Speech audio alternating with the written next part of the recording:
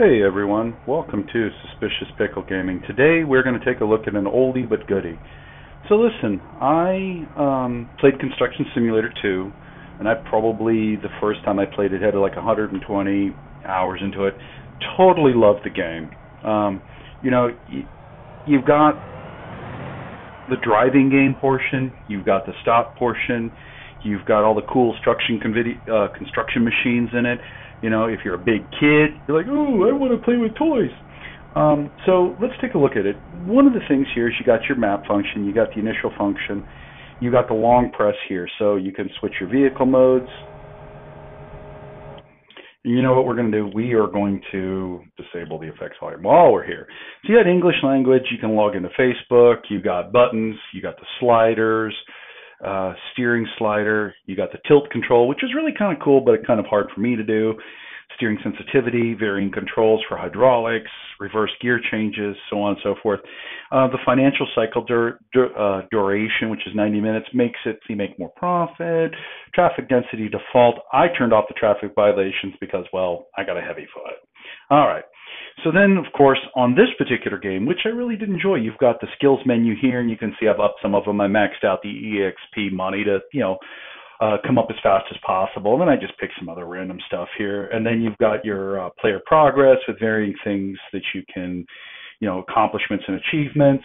And if you're, a completionist type person, you have 76 achievements to keep you going. When I did play the game all the way through 120 hours, I got like almost all of them. One of the things I liked about this one that the Construction Simulator 3 did not have was this, where you could upgrade your base. And I thought that was kind of a cool feature. And this shows here how much you're saving, how fast your stuff repairs. You got your warehouse. I have nothing in there at the moment. And then you got your finances to show, what I'm spending my money on. And then, of course, you can go back 3 months, blah, blah, blah, all that fun stuff, right? And then you have your varying warehouse, you got your motor pool, you can see the equipment I currently own. I mean, obviously, this still being a relatively new game, I've got all kinds of fun stuff. What I did like here, and I'm going to just retrieve that from the video call here, and then I want to get on it. So, let me see here. All right, I don't want to do that. I want to get on this machine here. So, one of the kind of cool things here about this, for the time, the graphics are pretty cool. So then you got your function camera here, and then you can obviously see here, you've got your other cameras, you've got your orbital camera.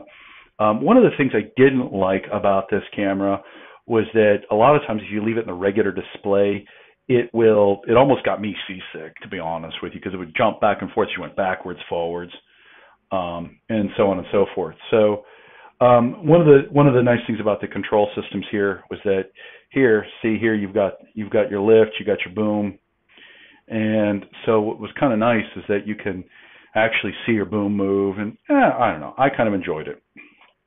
So then here, obviously you can do your fast move here. So like if you want, you can go to you can just, once you've found a place, you can zip right along. And this game isn't about speed. It's about playing with heavy equipment in the dirt. And then obviously here, you can go back to home base. You can go directly to the construction site. And as you upgrade, different costs, different things, you can drive trucks around, so on and so forth. Then you have your job menu here. Okay, my current level. One of the things that's nice about this game here is that I'm just going to abort this job. Okay.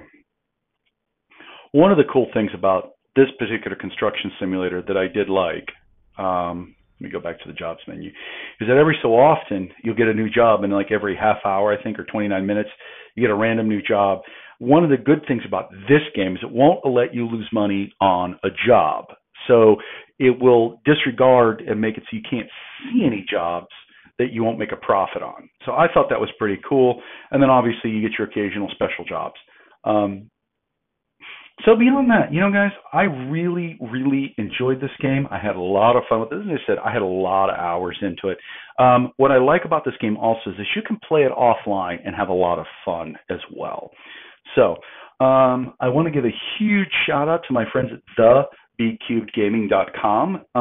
They're a great bunch of people, and I'd love for you to hit the like and subscribe button So have a great day, everybody, and I hope you enjoyed the review and the play style of an oldie but goodie Construction Simulator 2. See y'all later.